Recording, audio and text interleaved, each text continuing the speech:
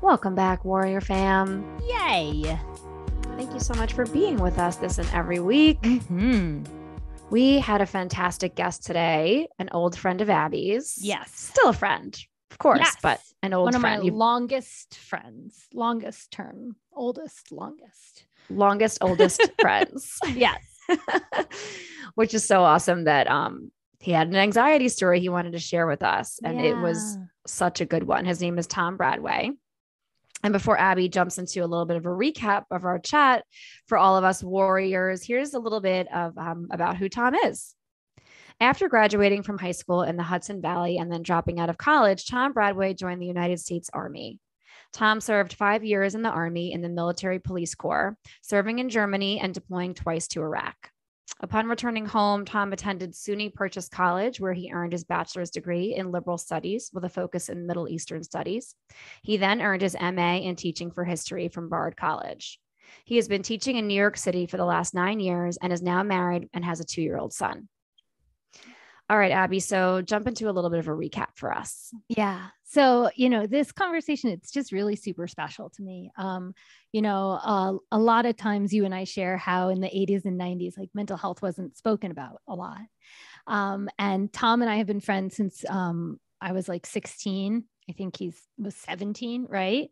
Yeah. And again, like being a teenager is really rough. And then both of us had no idea about the other one and their mental health. Right. And so it's just really special that like over the years, in the length of our friendship, we've also been able to open up more and more and speak about our mental health and the challenges that happen. And so it was just really wonderful. Tom's amazing. So I'm just really happy everyone gets to hear his story. So Tommy starts off by sharing how he was in the Army and he did 2 tours in Iraq and how anxiety showed up in these roles where he was a sergeant and he was really like in charge of other people's lives and the anxiety of wanting to keep these people safe because one wrong move and, these people might not be returning home to their families. And so he shares how even when he would come back from being on tour, when he'd have these breaks, he would come home and he would basically drink a bottle of Pepto over 2 days because the anxiety was so much, it really manifested in like severe stomach pain and a lot of body discomfort. He now is a teacher. He's a high school teacher, and he shares how that anxiety has shifted into now wanting to, be a source of support and educate our youth, and how important he finds this role of being a teacher because it can greatly impact people's lives. And so he shares how anxiety shows up in like overthinking and wanting to always do better and always encouraging students and seeing their strengths and making sure that these kids understand that they're worthy and they're valuable human beings. It just really shines through his like dedication and his passion for helping and teaching our youth. He shares a little bit about, his own enthusiasm around control and how he's been navigating being a control enthusiast in the classroom, along with being able to be flexible and adaptable when plans don't work out as planned or expected. He shares some really just great tips about, his own ways of coping with his anxiety and different things that he uses. One of them is just really setting firm boundaries around his home life and his work life. He shares how for him, it's really about accepting that anxiety is a part of life and we are all going to experience anxiety. There are things we can still be grateful for, even in spite of the anxiety. And that, for him, it's really about working with the anxiety rather than against the anxiety. This was Tom's amazing. And so I'm just thrilled that he was on our show and sharing his story with us. Yeah, I'm super grateful as well. This was all of our interviews are powerful, but this one was really, really special, as you had said off the top. So without further ado, warriors, here he is. Welcome back, warriors. Yay! We are so stoked to be joined by an awesome guest. His name is Tom Bradway. Tom, welcome to the show. Thank you. Thanks for having me. Yay! I call him Tommy because I've known Tom since we were in high school. So he's still Tommy to me. So you'll hear both names from us. Yeah. I had asked Abby that. I was like, because she just had referred to you as Tommy for so long, and it said Tom in all of our email exchanges. And so I was like, is it Tom or Tommy? And she's like, I think he goes by Tom in the regular world, but he'll always be Tommy to me. I was like, okay, I got it. Tom for me, Tommy for you. Yes. All right. Well, let's just dive right in. Talk to us a little bit about how anxiety has shown up in your life. Right. So I think anxiety is like showing up in my life in like a number of ways. So if I am feeling like a little bit of anxiety, like my hands get super sweaty, my armpits get super sweaty as well. Fun fact. So like besides that, like when I'm feeling like a lot of like nerves and anxiety, I would say it like kind of goes straight to my stomach. So I get like a whole bunch of like stomach aches. So I'm also a 2-time Iraq war veteran. So when I was in Iraq and like anxiety would show up there, like I didn't really deal with it at that time, but for 2 weeks, you get to go home on leave. So every time I would go home on leave, like the anxiety would show up because like I didn't know like what was happening over there. So what I did to do that, to kind of like calm my stomach nerves, is I would carry around a bottle of Pepto-Bismol nonstop, and I would drink like a bottle of Pepto, like, I would say like a bottle like every other day. I remember hanging out with Abby one time. Abby, I don't know if you remember this, but like, you're like, what are you doing? I'm like, just drinking some Pepto. My stomach is bothering me. Wow. So, Yeah. And I mean, I had no idea that was, in my mind, that's like, oh, that's PTSD. Right. But even as we say these labels, right, like I still didn't know what that meant. Yeah. Right. Yeah. So share a little more. So you went to Iraq twice. Mm-hmm. I just have anxiety just thinking about that. Right. And then what happened? You came back and you were totally fine? No. Oh yeah, just like that. Like it just snapped the fingers and you're good. Yeah. It's like, welcome back. Yeah, so that time when like the Pepto really started, that was like the first time. That was probably like 2004, 2005-ish time frame, dating myself a little bit. But and then, so I went back to Germany. I was living in Germany at that time. And then I went to Colorado and I deployed back to Iraq again in like 06, 07. So yeah, it was just like a lot of like nerves, obviously, a lot of like responsibilities. I believe you guys call it a control enthusiast, I believe is the word. We do. Which I love, because I am that. And when I don't feel in control, that's when like you can really see like my anxiety kick in. Like I hate, and it's also kind of interesting to like even say it like out loud now, because now it's like, are we ever really in control? So it's just like, yeah, anxiety shows up when like I feel as though I don't have control. So as long as I feel like I have a little control, then like my anxiety stays down a little bit. And of course, in that situation, the 3.5 years or so that I was in, combat, like there is no control. So that was a tough time, but we made it through.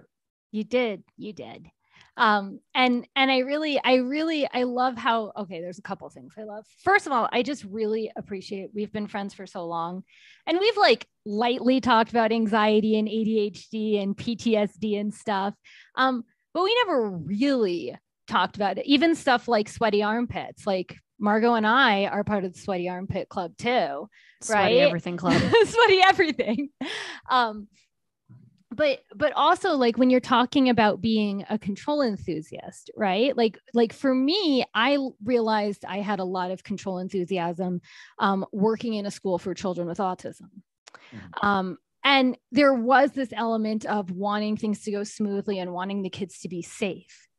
But for you, in an environment that like has no control, right? And then you are also trying to keep yourself actually safe, right? Like for me, it was like, I don't want the kids to harm themselves or like hit me, right? But your level of keeping everything safe was very different. Like, yeah, I don't even know how to say it. Yeah, no, I think it's just like in that when you're in combat, I think like I kind of just like accepted the fact. It's like, hey, if I die here, like I kind of just like have to accept that fact, right? But like being like a squad leader and like a team leader, you know, I had men beneath me. So like my main mission or like my main goal was to just like make sure like they made it home to like their wives or like their kids. At that time, I was just a single 27-year-old like idiot, right?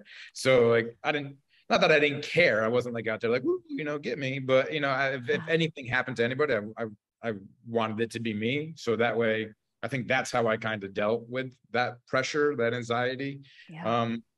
That responsibility. So that was, I would say like that's like the big part. There was just like a lot of responsibility and just to make sure like everybody made it home. That was a big thing.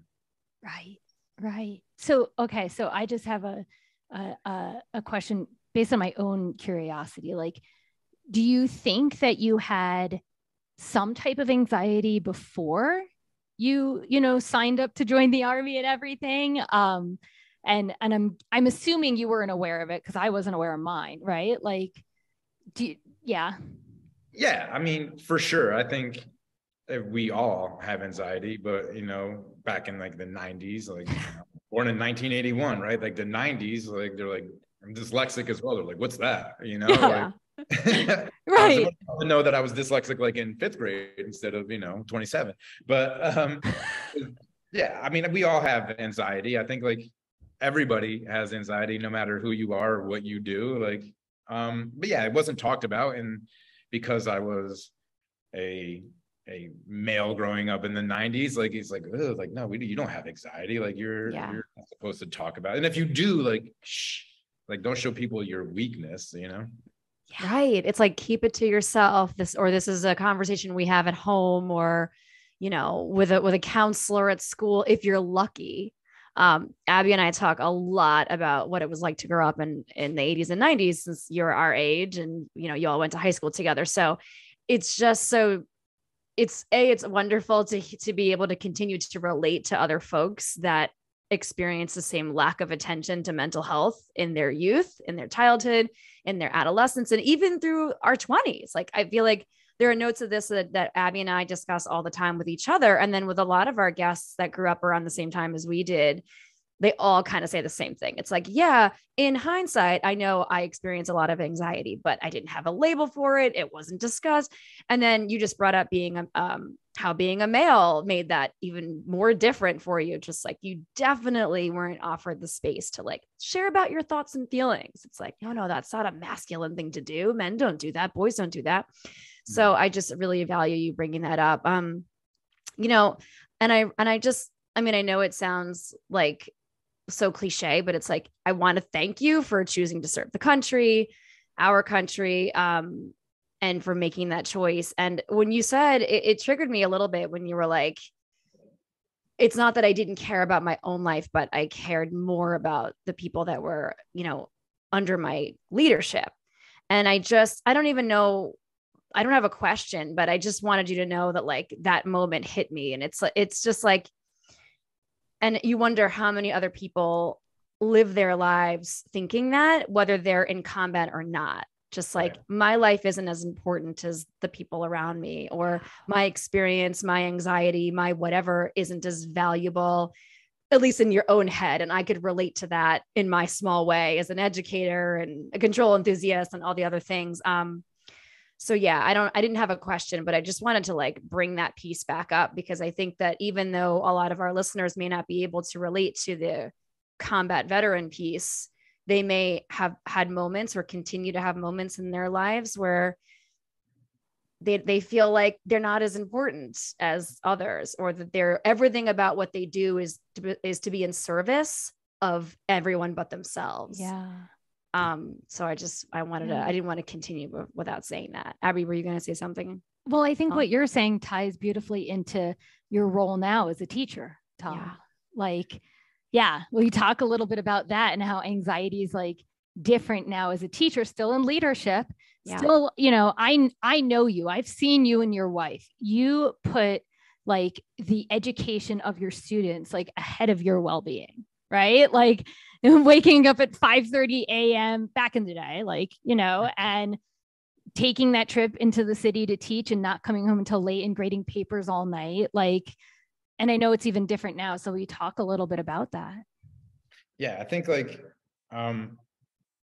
I think like the big thing is like you kind of hit it on the head when you said putting other people, like it's the most important job, I feel like, right? Like, sure, like going and joining the military, and like when people say, oh, like, thank you for serving, like, great, thank you. But like, I was also like, you know, a college dropout living in like my girlfriend's parents' basement when she was at school. So like, yeah, you know, did like the best thing was for me at that time. But like now, like, you know, being in like the school setting, it's like, there's still a lot of pressure. And I think it is like service. Like I feel as though just like the way that I grew up and like some of the decisions that I made when like I was younger, like I feel as though I need to do a lot of good in the world, like to make up for things that like I've done or decisions that I've made.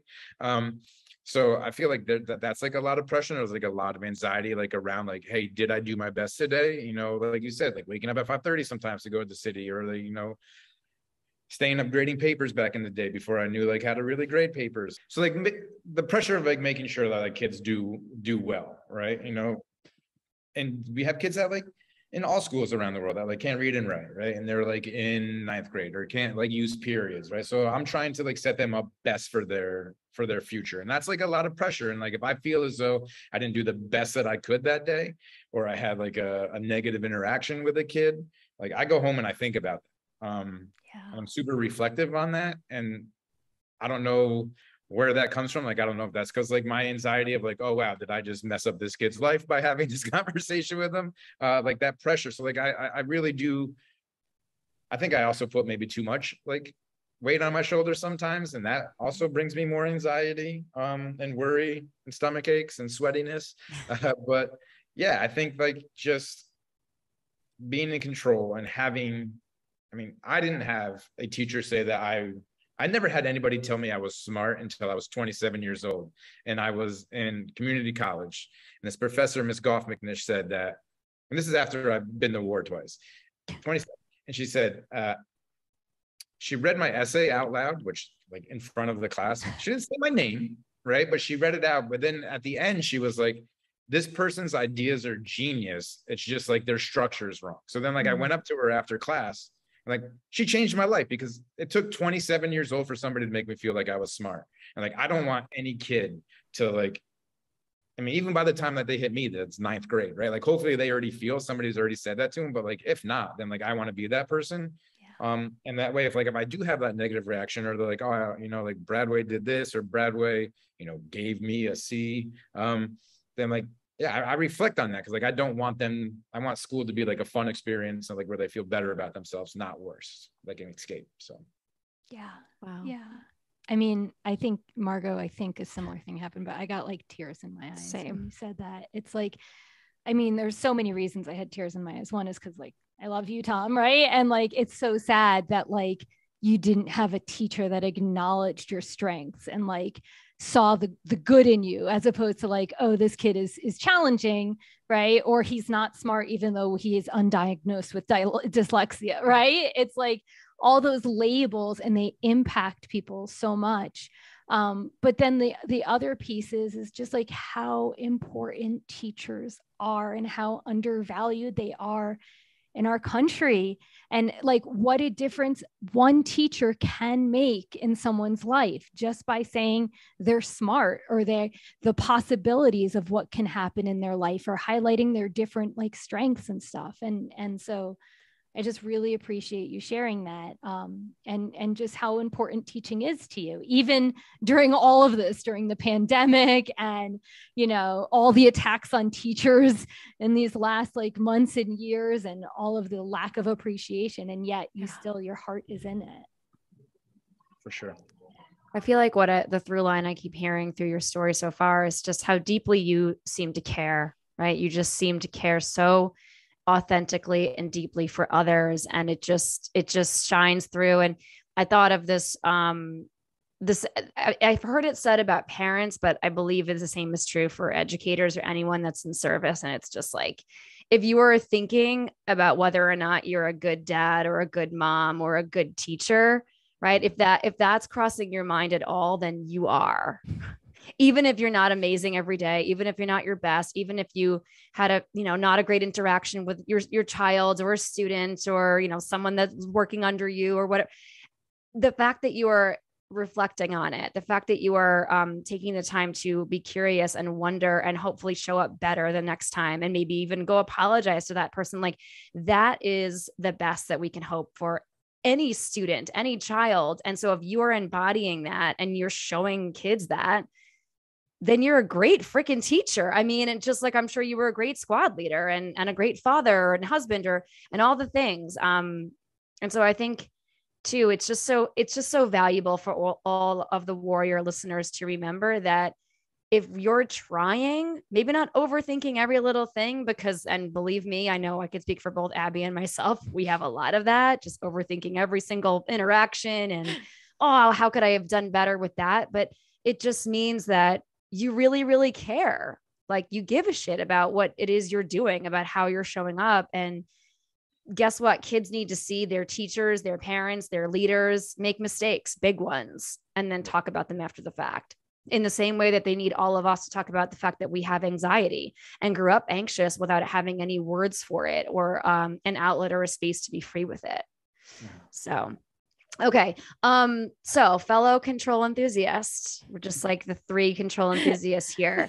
You talked about this several times today, and then in our pre-interview call, in the many roles that you've taken on in your life, as somebody who served in the Army and now as an educator for many years. So like, how does being in control make you feel? And conversely, like when you're out of it, what do you notice show up like in your mind, your body, your behaviors? You talked about sweatiness and, stomach pain and all of that. But like in that, in what ways does that desire for control like help you and serve you in your roles? But then does it also have adverse effects and cause you some harm sometimes too?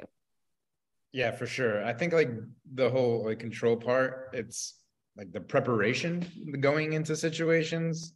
So that way, like I know there's a plan. And like I think one of the things that I'm good at is even if there's something that happens, right? Everything gets thrown off, right? Everybody goes in with a plan, but then the plan changes. And I think that like I'm very adaptable. I will make a decision. It's not maybe always going to be the right decision, but it's going to be a decision. So I think in that situation, when I kind of can see things coming or there's a plan, I know where it's going. It's for like when I'm teaching. The first thing I do every day is I just put the agenda on the board. I'm like, hey, we're going to spend about this much time doing this, hopefully, and then this much time doing this. So that way, like that puts kids at ease. And I know that it puts me at ease. Like, hey, this is what we're going to do. So that way, when we're done with this part, there's probably about 20 minutes left in the left. And, so like that control and like that plan, I like that calms me down, right? That makes me be able to kind of be a better person. My voice is nice and low and I can have these great conversations. Now, when something goes off the rail a little bit, as it does on occasion, you can hear it in my voice. Like even any like anxiety part, like my voice, like I become a very fast talker. And I go up a little bit in like volume, the sweatiness that we already talked about. And my kids would be like, Mr. Bradway, your face is getting red. Like, yeah. So like that happens too. Like the blood rushes to my head and I feel like just like a little shaky. And I think that's where it is. And now, being 41 years old, I know those symptoms, or not symptoms, but like signals. And I was like, okay, all right, let's just take a second, reassess, make a new decision, and let's go. And sometimes it's, hey, pack up your stuff, we're going to play trivia, or pack up your stuff, we're going to do something. Like it's just, it happens. We got to remember too that they're, 14, 15-year-olds, and I can only kind of remember what it was like to be 15. Yeah, it was rough. Yeah. First of all, I appreciate how you're sharing that you are a control enthusiast and you have a lot of plans, but once the plan is starting to happen or not happen, right? Once the moment's happening, you're able to be flexible and adapt in that. And I mean, I just think that is super helpful for kids, period, is to know that like as humans, a lot of us have plans, but how do we handle when the plan doesn't work out? Right. sometimes we just got to play some trivia, right? But it's like, I think that that's such a good, without even explicitly stating it, it's showing how you navigate when things are unplanned, when things show up like that. Also, you have a toddler now.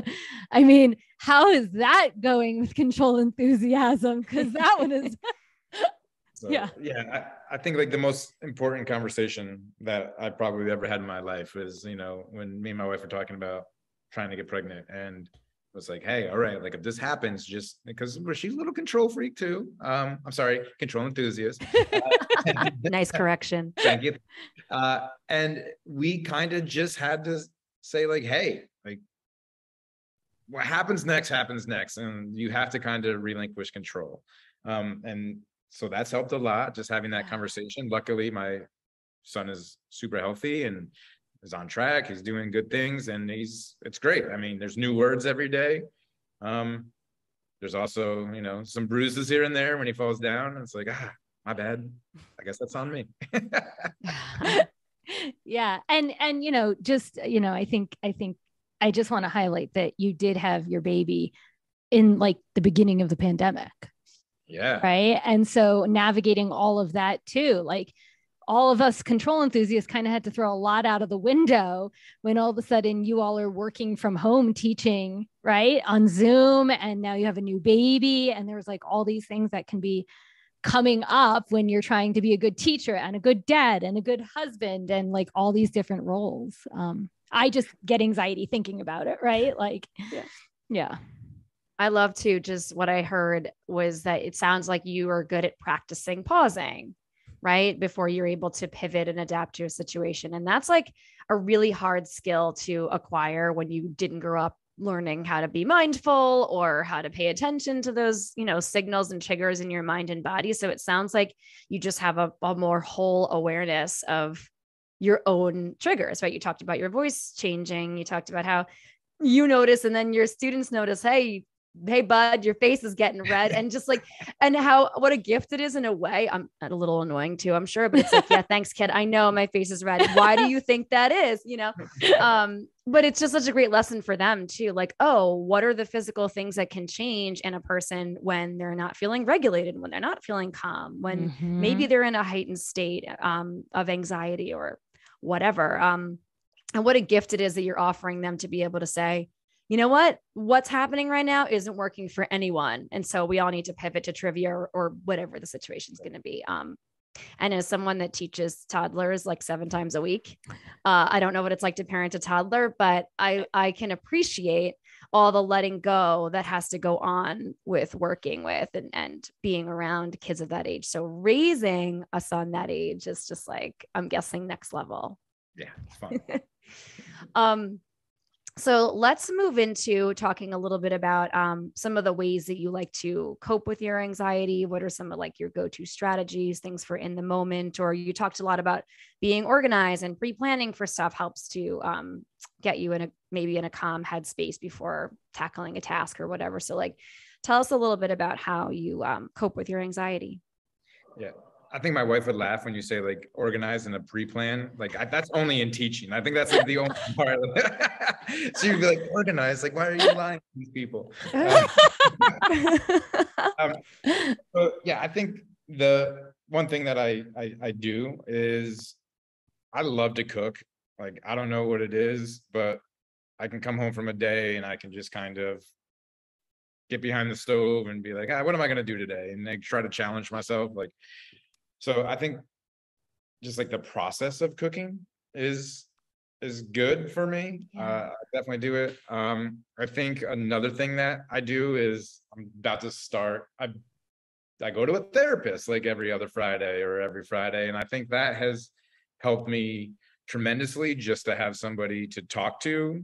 And you know, I was talking about before in our pre-interview, and my therapist doesn't like give me advice or anything like that, but she's just like, I tell the situation, I tell her how I'm feeling, and she's like, yeah, I think that's a normal reaction, or like that's a normal feeling. So like just to like normalize it and just to know that like it's not just me who has these feelings or like these issues or problems. That's it's normal. Yes. I also think like my wife is amazing. So I have conversations with her, and she can also tell like, oh, hey, I feel like maybe you need to go for a walk, or like, I'm like, okay, so that one's super good. What else is there? I was like, I think there's like one more. What else is like, oh, obviously, like I can come home from a hard day, and we work in the same school. So if there's something that happens at work, like our rule is you have the train. So we got like a 43-minute train ride. Like you got the train to talk about it. And then like once we're home, once we get off the train, that day is over. And then, it's just, I go home and pick up the kid from daycare, do the second full-time job. Yeah. Oh my God. I love that. It's like it's such a good boundary. It's like we have this time to share about the day, but once this train ride is over, we have to get present to the other part of our life. Yeah. How is that working? How does that go? Yeah, it's going good now. And I think like this rule came into place. Like I used to be the director of school culture at my job. So I did like all like the discipline and, everything culture around the school. If a teacher was having an issue with a kid, then like I would have to facilitate that. And I think I was driving my wife crazy because everybody was driving me crazy. And I think that's when like we implemented the rule. And now like it's super easy this year to do it. It's been good. Sometimes I'll be like, hey, just one more thing. I know that we said that, one more thing. This is it. Like, this is your one. Make it good. Make it good. No run-on sentences. Yeah, no run-on. Just quick. You got to go. So it's good. Yeah, I think if you stick to it, and then, I mean, having the kid really helps. I mean, because like once you're home, like that's all you care about. You just want to. You don't want to miss anything. So I think that's super helpful as well. Oh, that's awesome. Because I mean, I did say this before, but the times I would stay with you in Queens, like I was blown away. Like I would go off and teach yoga and mindfulness in schools, but I could like leave by 8 a.m. right? Or 8:30. And I was back at your place by like 2:30 or 3:00. And you all were like gone before I woke up. Right. And then you weren't home until like the evening. And then you would come home, you would cook dinner, and you both would sit there and do papers. And I mean, one, I was blown away by the work ethic, but two, I was like, I want you to have more fun in your lives. Right. And so I love that your son has given you all permission to like let go of the school day and focus on other areas of your life. Yeah. 100% agree. We also had maybe like an adult beverage or two when the papers. Yes, I intentionally left that out, but yes, but like your little bit of fun while grading paper, like you take those small, wins or joys where you can in your free time. But also what I heard too was just like, I love the level of communication it sounds like you have had and have with your wife about like, let's figure out how we're going to best be able to let it go. Okay, we're going to give ourselves these 45 minutes or whatever on the train to continue to brain dump about stuff that happened throughout the day, especially if you need that, right? In order to let go.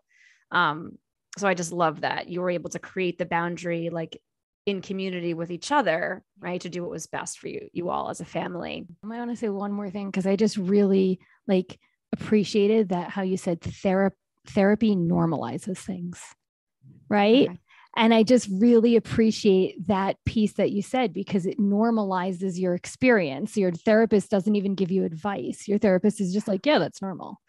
Right. And I think with anxiety, a lot of times we think like, oh, I'm behaving, abnormal, or, oh, I'm overreacting. Oh, there's something wrong with me. Oh, we give all these narratives.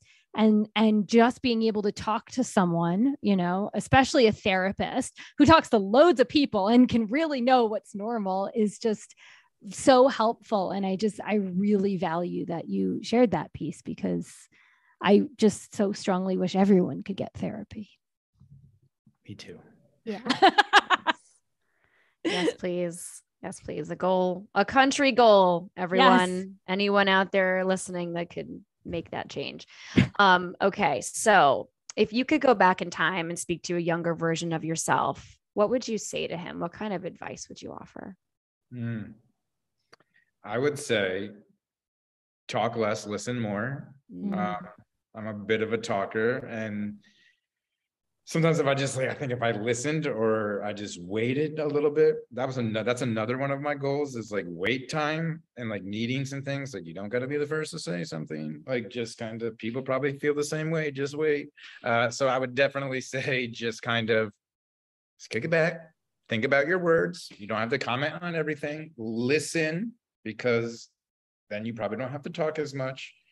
And you want people to be heard. So that's something that I'm working on for the last probably 4 years. We're getting there. It's getting better. And then the other thing that I would probably tell a younger me is like what you're looking for, you're not going to find in a bar. That would be my other one. Wow. That's deep.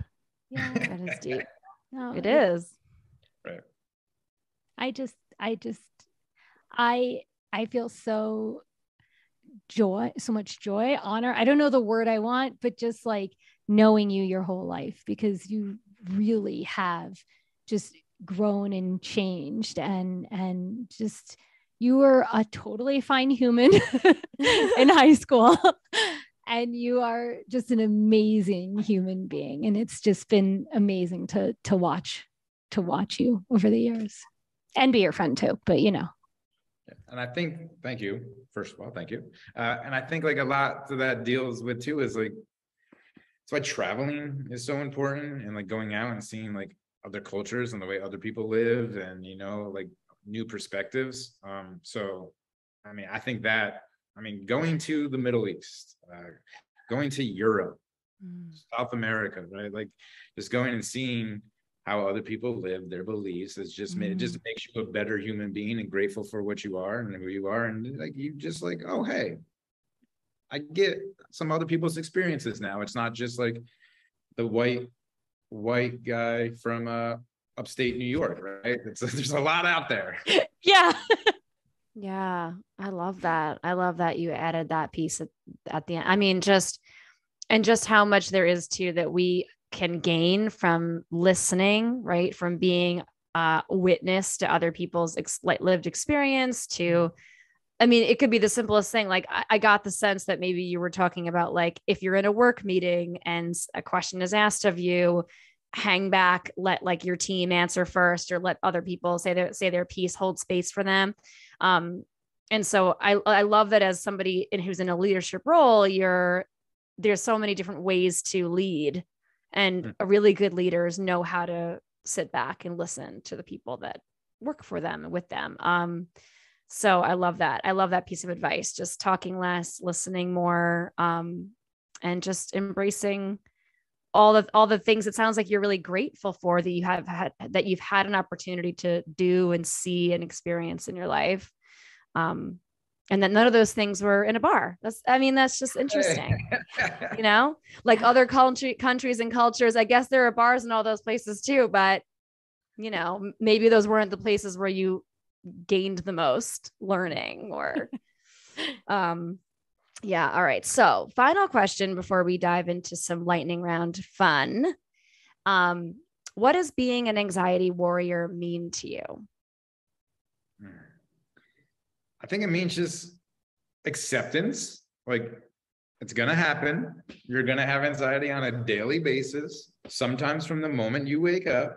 But like, hey, at least you woke up, right? So take it. There's a blessing in there. Roll with it, learn from it. And then maybe you will learn something and then you won't have anxiety about it the next time. So I think like, that's the big thing. Just keep, I don't want to use the word fighting anxiety, right? But like, just kind of like rolling with it. Like it is like, it's part of us. It's always going to be part of us. You're never not going to have like anxiety. So I think it's just like working together with your anxiety. Yes. I think would be where, that's how I would define being like an anxiety warrior. Yeah. Right. And that I love that you said like, and, you know, at least I'm waking up, right? Like you can still, even though anxiety can be rough, anxiety can bring up a lot of stuff, like I can still find gratitude for parts of my life, even when I'm having some stronger forms of anxiety coming up, And yeah, I just love that. It's just good advice. Learn how to roll with it. It's not easy. It's not going to be like a cakewalk or a walk in the park. It might be really challenging, especially when you're in the weeds. But if you can find a way to roll with it in the acceptance, I know it's been game changing for me. Yes. So I guess I'll just speak for myself there. I love that definition. Yeah. All right, Tom, this has been so enlightening, so inspiring, but it's time to play. Are you ready for lightning round? Pew, pew, pew, pew, pew, pew, pew. Uber dorks. I've had anxiety about this, just so you know. Yes. A lot of people do. A lot of people do. Yeah. Trust me, it makes us every once in a while, Abby and I will throw a question at each other and I'm like, wait a minute, I wasn't ready for that. We weren't supposed to do that together today. All right. So we're just going to go back and forth and ask you a fun, just hopefully not anxiety producing question, like a get to know Tom kind of a question. Yes. All right, Abby, I'm going to throw it to you first. Okay. I'm going to start with a two-parter, but I think it's a lob. Okay. The first part is, what got you interested in teaching history? That one's easy. Thank you. Yeah. Got me interested in teaching history is going to war in Iraq, and then like sitting there and being like, why are they so mad? And then like going back and like getting like learning about Middle Eastern history and being like, oh, that's why they're mad. So I get it now. So I think like just kind of like world events, right? Like current events, and like history was always my favorite thing in school, because like, as I mentioned before, like being dyslexic, like I could look at maps, there was pictures, there was paintings, so I could look at those, right? That was my lens in. So like I was always just kind of into history because nobody else could kind of like afford that opportunity to me in any other subjects. So that's why history. Wow. Okay. And so then the second part is, if you could go back to a moment in history, right? And like either be in a moment or meet a famous historical person, either one, who would it be, or where would you go to like be there for a day? I don't know, I'm going to Woodstock. Like 69, like the concert. Wow, I was so not expecting that answer. Without a doubt, it's going there. Okay, I love it. That's great answer. Back to the roots in a way. That's good. Okay. All right. So my turn. So you said you love to cook. Now let's imagine that you have your own cooking television show. Okay. What is your signature dish? And you have a choice to either share the name of your show or the name of your signature dish. That's a good one. There's so many dishes. So I think like I'm like a grill master. I'm a self-proclaimed grill master. I also have like a smoker, so I love to smoke meats and stuff. But I would have to do like a name play. So I maybe it would just be all about like brunch, because like brunch you can do breakfast and lunch and dinner kind of like all together. So maybe like the name of the show would be like Brunch with Bradway, or Bradway's Brunch. Yeah. Oh, yes. Alliteration all day. Yeah. That's the word I'm looking for. So that would be it. I'm also like an Italian cuisine. Like, oh God, I love it. It's the best. I can make a good carbonara. Yeah. And I'm getting so hungry. I've had a few of his meals. They're good. They're really good. The last lunch we had 2 years ago, year and a half ago, that was good lunch. You grilled. I feel like this needs to happen. We need Bradway's brunch. Like this needs to become a place. Yes. Bottomless mimosas. Yes. You're starting to take those away from us. I need more of that in my life. Okay. All right. So I know that you like the Broadway show Hamilton. Okay. What is one of your favorite songs from the show? And can you give us a line of the song? Wow, man. So I'm not up to date as much as I was on my Hamilton back in the day. It's been a while since I've listened to it. I think I can't remember the name of the song, but like I'll be when like the King's like I'll be back. Yes. Right? Oh my God. I'll be back. Yeah. You'll You'll see. see. Right. That was like that one was at the time. That's the one that I left. To me. Yeah, that was the one that like I left singing. Yeah. Yeah, so that would probably be my favorite one at the time. But I mean, they're all good, depending on like what mood you're in. Like if you're like a little self like pity, it's like Uptown. Like where's like Oh, it's fine in Uptown. But like the Schuyler sisters. I mean, Yeah. that was probably Such an another- anthem. Yeah, there are so many. And yeah, I need to listen back up again. That's what maybe I'll hit that up on the train ride home. Yeah.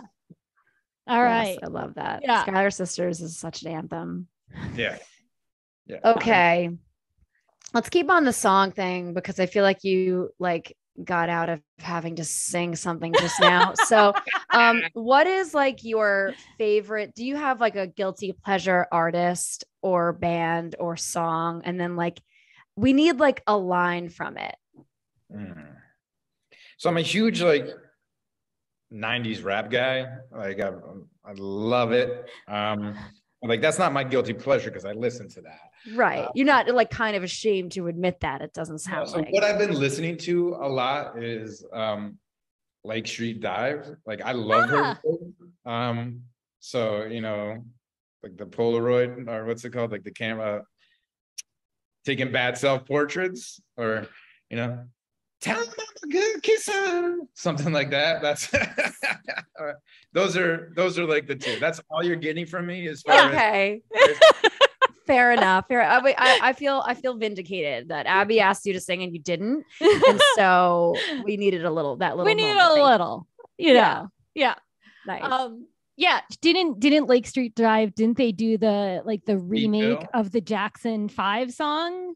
I don't know. I just know like if you ever watch like Somebody Feed Phil on Netflix, okay, that they did the introduction to his song. Okay. All right. My final question, and I'm down between two. Choose wisely. I know. All right. I like asking this. So, what is something a little bit dorky about you?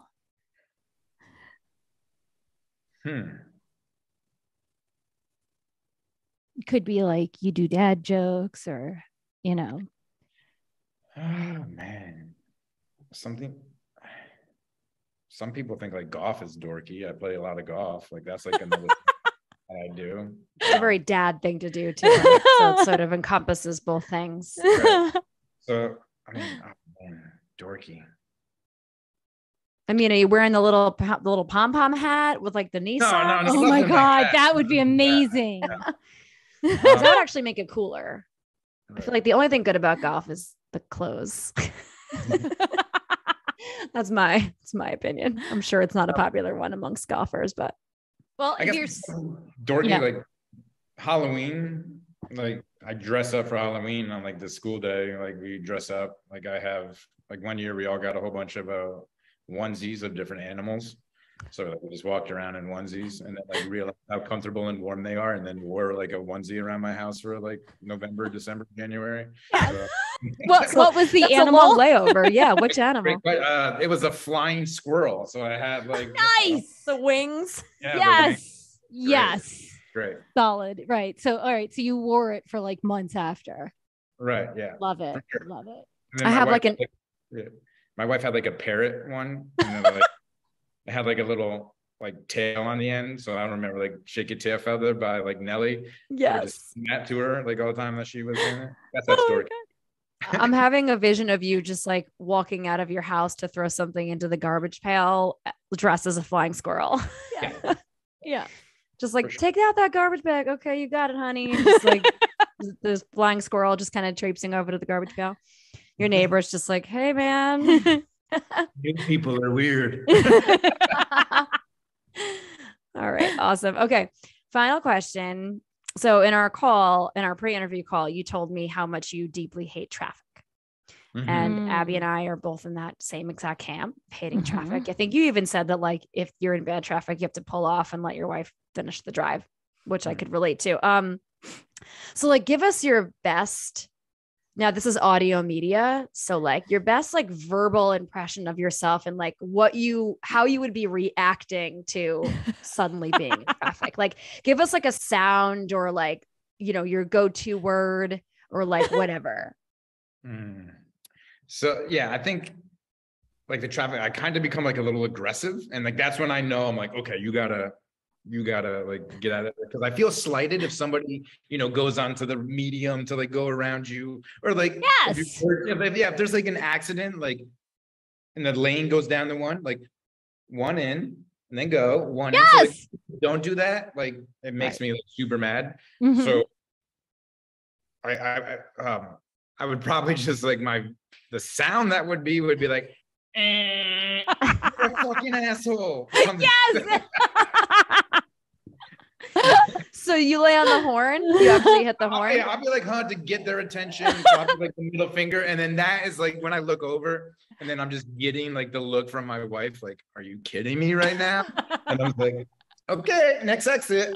And then the switch happens. Yes. That is a lot of injustice, right? It's like common sense, people. Like I'm getting heated thinking about these assholes on the road. Like, just be good. Just be nice. Like, just be a good human. Yes, right. Learn how to merge. Yes. We've all been there. We're all in merge. The same boat. Just fucking do it. Like, so cool. You're going to be there 30 seconds earlier. Great job. Yeah. It's the best, most vindicating feeling too, when they wind up at the red light that you're at. Yes. And then you're just like, oh, look at you. So far ahead of me. Right next to me, brat. Deserved. Okay. I like how we're all in like slight like rage mode. Yes, talking about I'm ready traffic. to fight people now who are talking about traffic. Three New Yorkers, this is what you get. Okay. Oh my gosh, this was so much fun, Tom. Thank you so much for playing with us, for sharing your anxiety journey with us and all the Warrior listeners. This has just been like so awesome. Yeah. Thanks for having me. All right. So before we go, do you have a win of the week for us? We like to ask our guests to just share anything big or small that felt like a win. Yeah. So my birthday is May 27th and my son's birthday is also May 27th. So we had like a joint birthday party with like 20 people and the weather was good. Thank God we were outside. So like 6 toddlers, like a couple like almost like preteens, I guess like it's 10 preteens. Sure. Like cooked, fed them, cleaned up that night. It was a success. We had fun.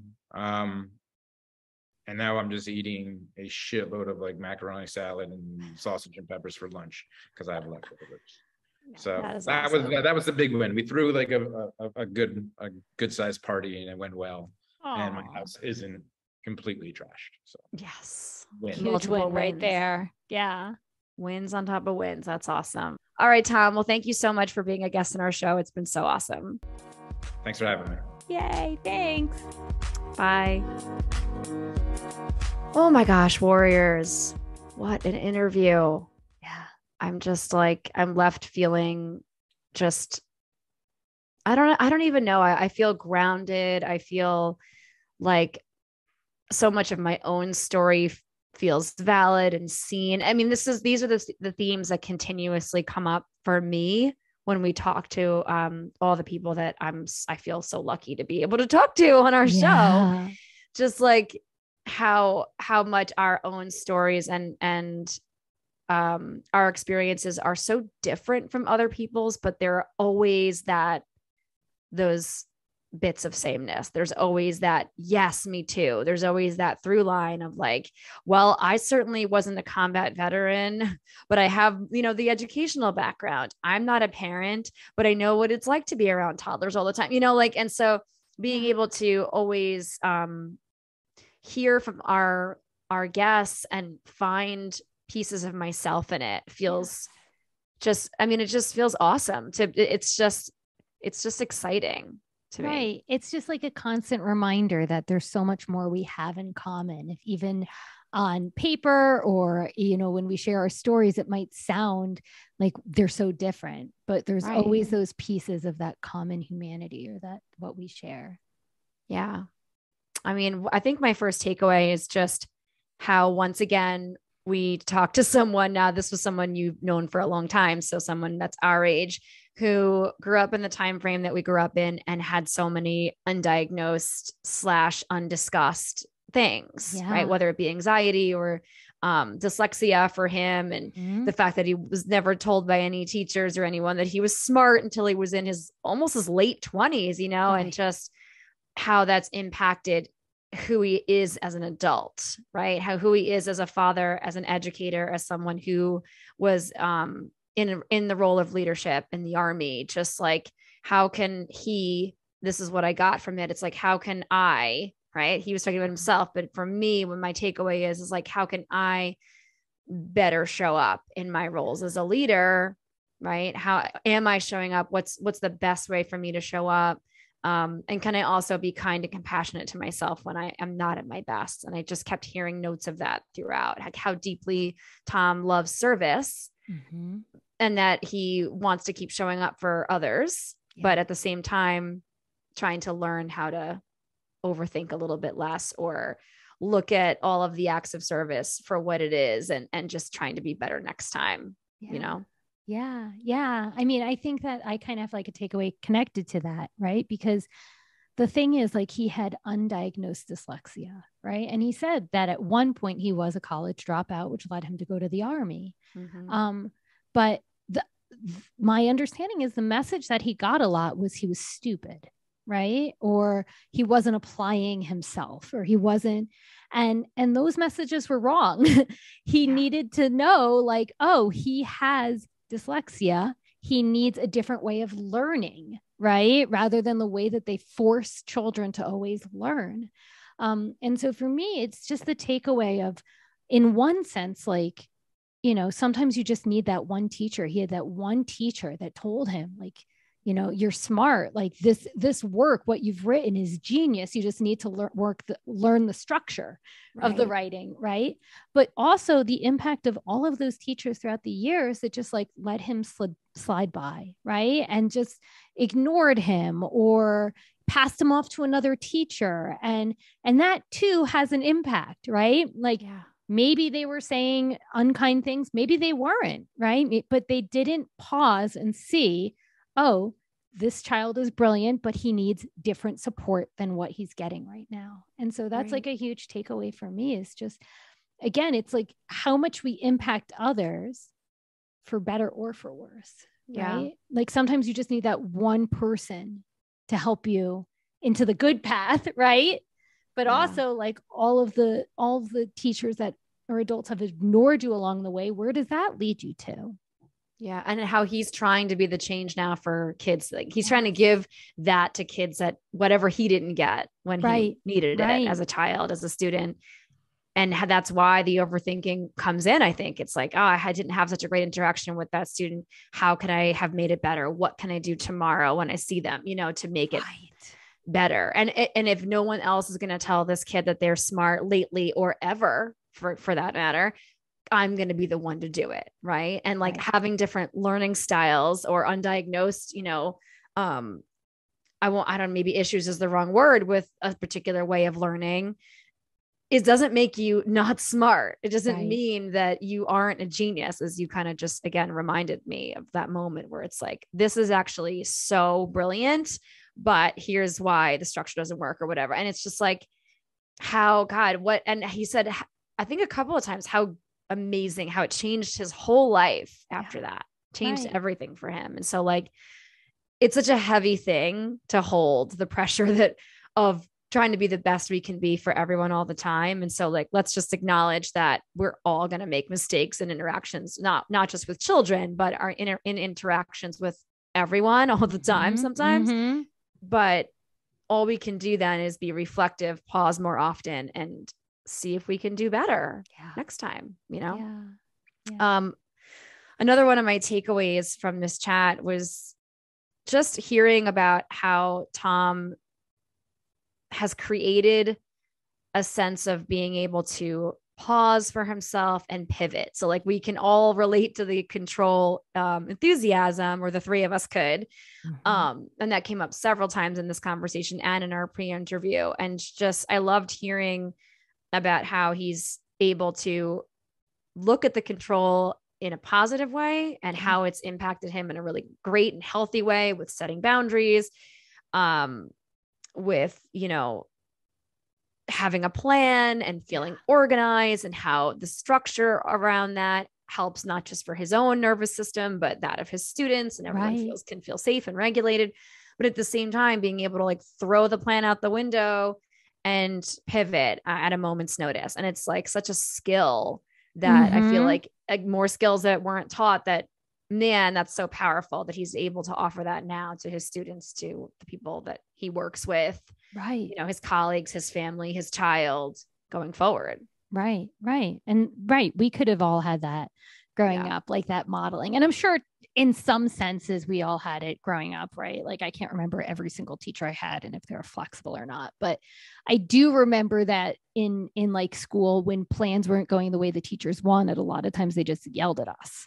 Right. And so him embodying like, okay, here's the schedule on the whiteboard. Right. But then like when the class isn't really like going the way he planned, and he's being flexible, and it's like, all right, you know what, we need trivia. That modeling right there shows flexibility in action, rather than like lecturing kids on how to be flexible. Yeah. Right. And it shows the kids that he cares about their needs. Yeah. But he actively noticed that whatever he was working on or whatever they were trying to do wasn't happening. And so instead of continuing to force it, instead making the pivot. Yeah. It's just such a valuable lesson. Yeah. Yeah. One of my takeaways from this conversation, you know, is really about when he briefly talked about therapy, right? Because, you know, you and I talk about like how much we want to normalize talking about mental health, right? And I think you and I are doing a good job. We're normalizing it, right? But I think that so often people forget that it's okay to talk about mental health. And so like if someone was saying like, hey, I'm struggling, or hey, I overreacted, or hey, I'm having a hard time, I think in like normal day-to-day life, other people would respond with wanting to fix it or help them. And the way how he said, his therapist doesn't even give him advice. She just reflects that it's normal, right? Like, I feel like that is so just powerful and important and helpful. That's helpful. Not telling me how I should live my life or offering suggestions for change, but just saying like your experience is valid and your reaction is very human, right? Like even saying it now, there's like this inner sense of peace as I'm like saying it. And I just wish everyone had a therapist so that they could just feel more normal, even in their challenges and their struggles, right? Like not everything is a problem to be fixed. Sometimes it's just to be witnessed. Yeah. And from a person that doesn't have any skin in the game. Right. Like from someone on the outside of the issue, like on the complete outside of the issue or whatever it is you're dealing with. They are an impartial witness, as you just said. And that kind of, that leads into my final takeaway. So thank you for that, which was just at the end when he was just like, what would he tell his younger self? Talk less and listen more. It's like what he's getting from his therapist is also the advice that he would give himself, and the advice that he in turn offers to, you know, the people he supports in his work life and his home life in general. How can I support? I can be there to listen. Yeah. I cannot be the first one and the last one to speak. I can create space for them. And allow them to feel seen and heard. Yeah. Because that's the root, right? That's what everyone wants at the end of the day, or at least that's in my head. That's what I want. That's what I feel like a lot of human beings, if they don't want it, they don't know they want it yet. They need it. Yes. Yeah. And that, I mean, that connects to my final takeaway, which, I mean, Tom's a talker, right? Like I know he wasn't like a huge talker on the podcast, but Tom's a talker. And the fact that he's like, you know, pause and talk less and listen more is huge.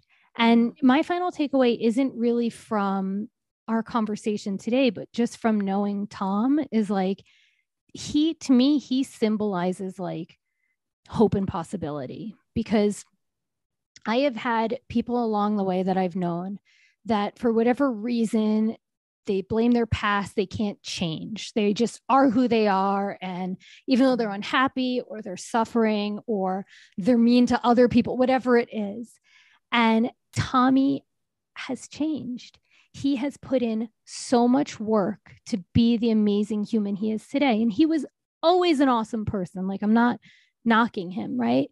And when I think about, like, when people say they can't change, like, I always think about Tommy and I think about my dad, because those are two people that, you know, they didn't owe anyone any, like, they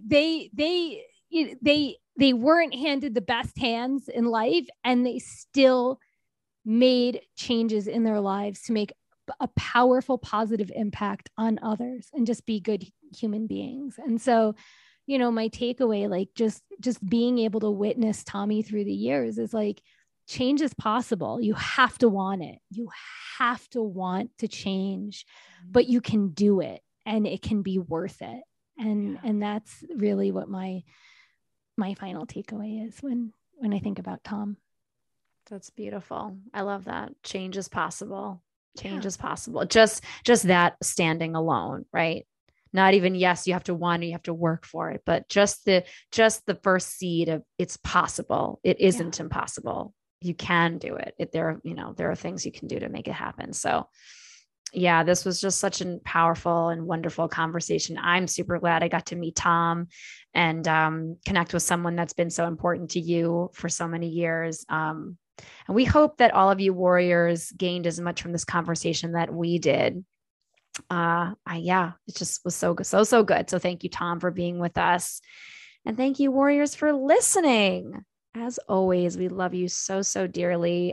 If you'd like to connect with us, you can find us over on Instagram. We're at Anxiety Warriors Podcast, or you can shoot us an email at anxietywarriorspodcast@gmail.com.